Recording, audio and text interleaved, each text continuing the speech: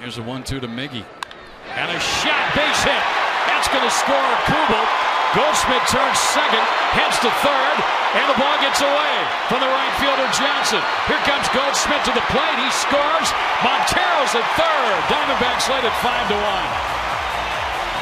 19 runs banded into the month of June for Miguel Montero.